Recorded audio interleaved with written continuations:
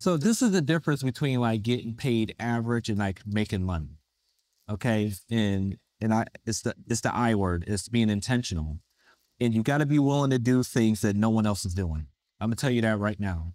Is that so people go, they look at my social media and they're like, man, Steve was just in California, or Steve was just with this celebrity, and this, that, and the other. It's like, man, how does Steve keep getting all these gigs?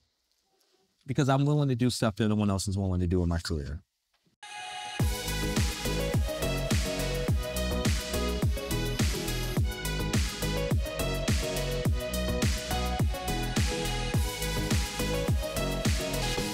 You are watching a Socially Good Television special presentation.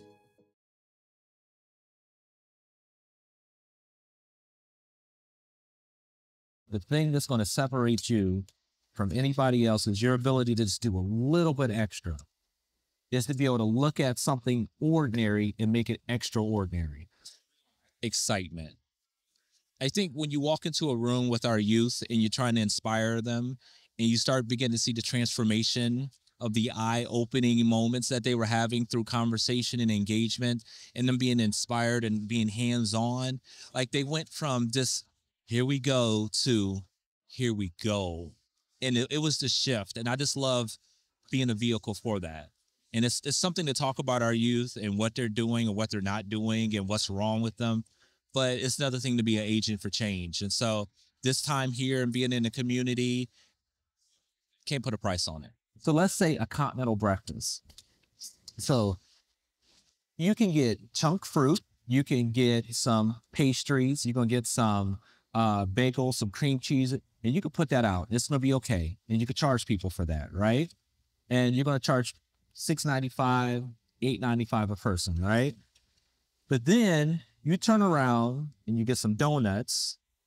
I'm going to show you how to decorate. You carve some fruit as a skill, as a garnish, and you take that, and now you're at $25, $35 a person by giving the exact same stuff that you would get at $6.95 a person, $8.95 a person, and now you've tripled that. You got to remember that people say, if you don't know what to do with your life, cook, because everybody got to eat. And you've seen a lot of people that were on the fence about culinary, or this is something they really wanted to do. And I just remember being that person and not having a clear path of where my career was going to end up. And I enjoyed the fact of having people along the way that inspired me, like today. Definitely saw myself. And he's been walking around and talking to the kids. He did a fantastic demo. Showed them how to just take something simple like a donut and make it 5-star worthy, as opposed to just like a basic thing. He popped his pop seasoning he introduced to us today, and the kids got to test all the different seasonings on food. And I think the most important part, they really just talked about like his story and where he came from. He came from our high school, so that means that's special kind of for all of us to know that he came directly from our program.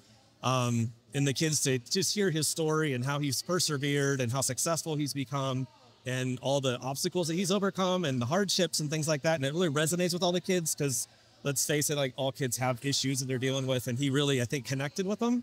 And it was fantastic. I hope for them to, I would like them to leave with, it's not like what Chef Baity said. It's not just, you're not on the line cooking all your life. There's so many different pathways in this industry. And you could do food sculpting, you can do marketing, you can be in chemistry, you could just do like the chemistry side of the food. So the kids don't feel locked into, I have to sit on the line, I have to cook for the rest of my life. That's a good stepping stone, but he showed them that there's more to it. Start there and then branch out. Don't let fear captivate you. I think that we overthink. We overthink so much, and I think that we got to have it all figured out. You don't get to your destination by sitting in a parked car. Start driving. And sometimes it's going to be a U-turn. Sometimes you're going to have to say, what does the GPS say? They buffer, calculating, rerouting. Sometimes that's just the journey. Don't get frustrated with it. Like, just start. Don't have to have it figured out.